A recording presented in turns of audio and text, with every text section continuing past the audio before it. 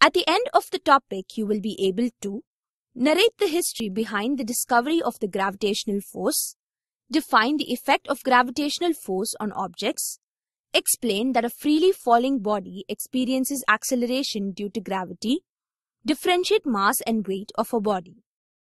It is difficult to say what gravity is. However, we can describe how it works. Relate how all the objects in the universe are under the influence of the same force. Isaac Newton realized that the motion of a falling apple and the motion of the moon were both actually the same motion caused by the same force, the gravitational force. Newton's law of gravitation. Newton's idea was that gravity was the universal force acting between any two objects. The universal gravitational constant, G. The gravitational force F is the force of attraction between two particles of masses m1 and m2 separated by a distance r. Thus, F is directly proportional to m1, m2 by r squared. On replacing the proportionality sign, we get F is equal to G m1 m2 by r square, where G is the universal gravitational constant. On rearranging the terms, we get G is equal to Fr squared by m1 m2.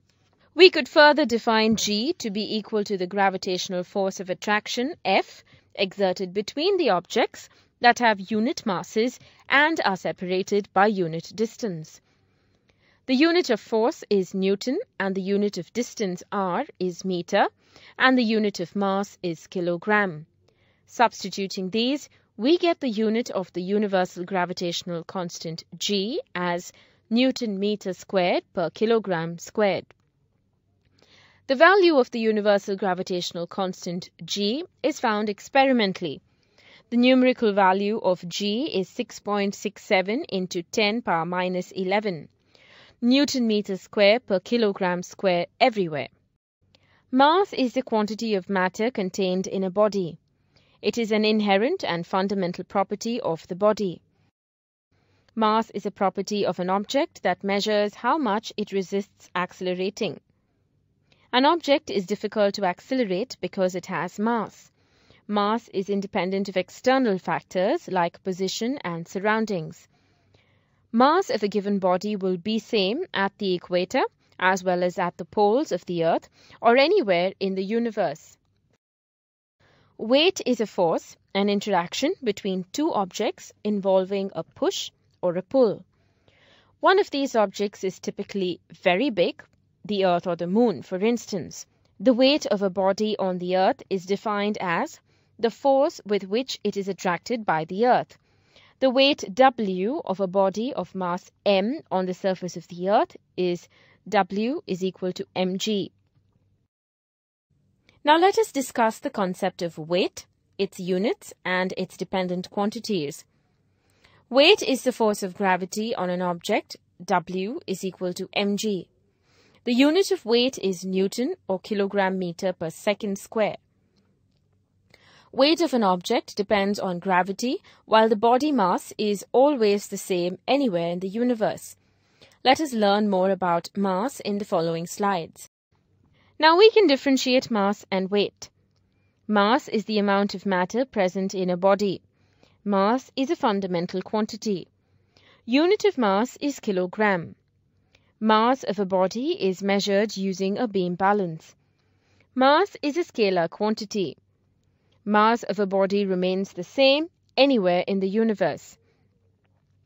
Weight is a gravitational force acting on a body. It is a derived quantity and its unit is kilogram weight or Newton. It is measured using a spring balance. It is a vector quantity and it changes from place to place depending on the gravitational pull of the Earth. Galileo was the first to state that all bodies at rest fall at the same velocity regardless of their material, weight and volume. He dropped objects of different masses and sizes from the Leaning Tower of Pisa from the same height, all reached the ground at the same time.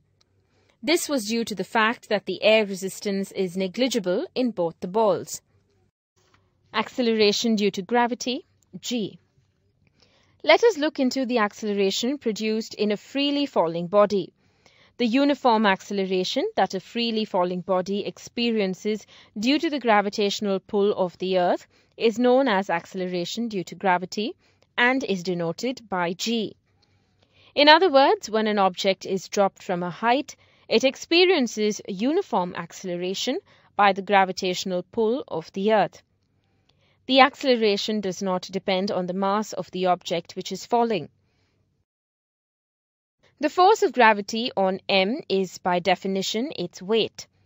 Thus, the gravitational force on the apple equals the apple's weight, mg, where g is equal to 9.8 meter per second squared. We know by Newton's law of universal gravitation, F is equal to gmm by r square. Equating both the equations and cancelling terms, we get g is equal to gm by r squared. Thus, value of acceleration due to gravity g is independent of the value of the mass m of the body, that is feather or coin or stone. From the expression g is equal to gm by r square, the mass of the Earth can be calculated as follows. M is equal to gr square by g. M is equal to 9.8 into 6.38 into 10 power 6, the whole squared by 6.67 into 10 power minus 11. M is equal to 5.98 into 10 power 24 kg. In this topic, you have learnt that Newton's law of gravitation describes the attraction between all bodies in the universe. According to this law, every body in the universe attracts every other body with a force which is directly proportional to the product of their masses and is inversely proportional to the square of the distance between them. Therefore, F is equal to g m1 m2 by r square. The value of the universal gravitation constant g is 6.67 into 10 to the power minus 11 Newton meter squared per kilogram squared everywhere. The acceleration produced in a freely falling body due to gravitational pull of the Earth is called acceleration due to gravity. Acceleration of a body towards the Earth, g, is inversely proportional to the square of the distance of the body from the center of the Earth, that is r, that is, g is equal to gm by r squared. The mass of a body m is the quantity of matter contained in it, and its value is the same anywhere in the universe. The weight mg of a body is the force with which it is attracted by the Earth towards its center. Its value varies with its location on the Earth, its height from the Earth, and its depth.